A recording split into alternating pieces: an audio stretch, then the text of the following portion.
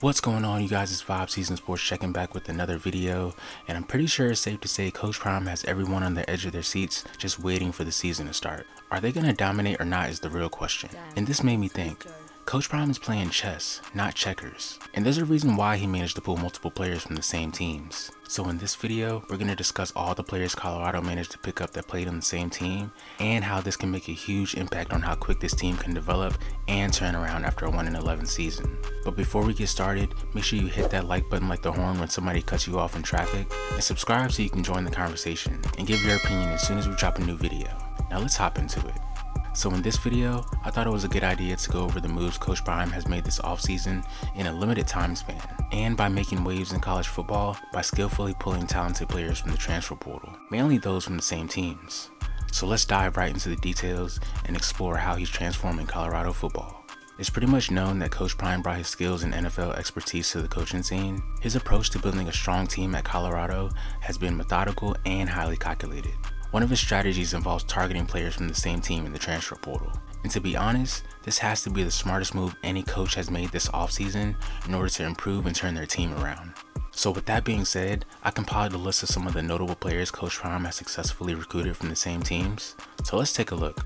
First, we have the infamous players from Jackson State. These players already know what to expect from Coach Prime and will basically be the backbone of this team. In total, he brought a strong number of 9 transfers from this program. These players include Shedeur Sanders at quarterback, Travis Hunter, who will be playing offense and defense, Cameron Silman Craig at safety, Tyler Brown on the interior O-line, Shiloh Sanders at safety as well, Willie Gaines at wide receiver, Jeremiah Brown at linebacker, and also Alejandro Mata, who's leading the specialists, along with the All-American long snapper, Jacob Polite. Next, we have Florida State with a total of 5 players, and those include Derek McClendon at the edge, Travis Jay in the secondary, Bishop Thomas on the interior D-line, Brendan Gant, who plays linebacker and a little bit of safety, and then we finish it off with the Marion Cooper at corner. The Florida boys are probably the most versatile group joining this new system, and there's no reason why they shouldn't hit the ground running and contribute fairly quickly. The rest of the players have about 2 players each, but this is extremely important to note because each of these players who come in pairs have a strong relationship on and off the field. From USF, they brought in Xavier Weaver and Jimmy Horn Jr., who both play wide receiver and were probably the best wideouts on their team. I made highlights of both of these guys on my channel, so go check that out if you haven't already. From Ole Miss, we managed to land Kendrick Breadlove, who plays corner, and also JJ Hawkins, who plays anywhere on the D-line. Both of these guys are underdogs on the roster, and I'm pretty excited to see how they can fit into this stacked lineup. The University of Kentucky lost 2 players to Colorado, and that includes Kavase Smoke at running back, and also Vito Tisdale, who plays safety. From Alabama, we have 2 guys who were close friends and bought into the mission with Coach Prime, and that's Demoy Kennedy at linebacker and Jaquez Robinson at corner. Sean Lewis brought some major talent from his offensive line at Kent State, and these guys actually have a great bond on and off the field.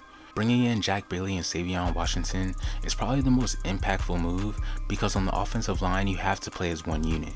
Building that continuity will be very difficult for the linemen in such a short time, but these guys will make that factor a lot easier.